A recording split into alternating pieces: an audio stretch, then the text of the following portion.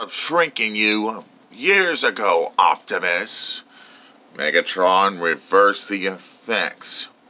Nope, I'm gonna start calling you Pipsqueak Prime now. Like, and you're going to get it, Megatron. Oh, please, what could you possibly do to me at that size, really? You want to see, Megatron? Wait, what are you doing? Oh, right in the foot. For someone so small, you shot me in the foot. Oh, curse you, Optimus Prime. Curse you, this ain't over. I'll be back.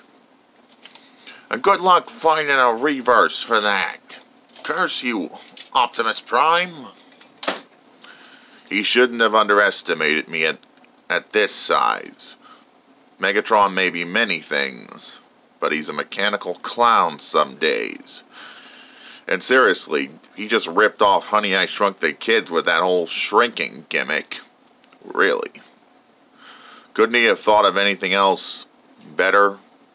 Optimus Prime, moving out.